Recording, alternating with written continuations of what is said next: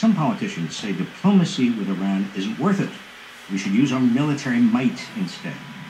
Yet every day, nuclear, non-proliferation, and national security experts, U.S. ambassadors, top American scientists, and high-ranking military officials add their voices to a growing chorus of support for diplomacy with Iran, declaring that the Iran deal is solid and will make our nation more secure.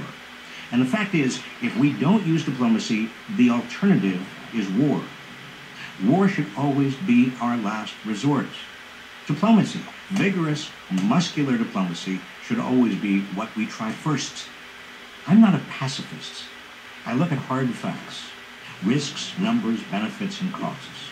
The first and most obvious cost of war is lives lost on all sides, as well as painful and lasting injuries and traumas. Civilians also killed and injured, children orphaned, refugees without homes, festering resentments.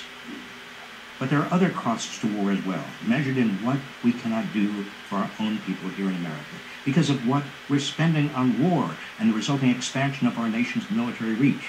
This year, military spending will account for more than half of all federal discretionary spending, what the president requests and lawmakers appropriate each year. The United States spends more on the military than the next 7 largest military budgets around the world combined. But we can't be a strong nation if we're not strong at home.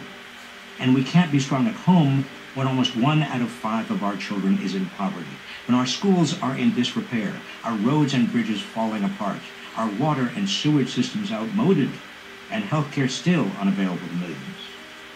Nobel laureate Joseph Stiglitz estimates the war in Iraq alone cost us $3 trillion, including direct government expenses, the cost of diagnosing, treating, and compensating disabled veterans, and the war's broader impact on the U.S. economy and the national debt. If we go to war with Iran, and that war cost what the war in Iraq has already cost us, just the bare minimum, mind you, and not the extended costs, we won't be able to invest in America. We can't rebuild America. Finally, there is never a guarantee that war will succeed. We've been at war in the Middle East for more than 12 years. America will soon have a generation raised entirely during wartime, with no prospect of an end in sight. It's common sense.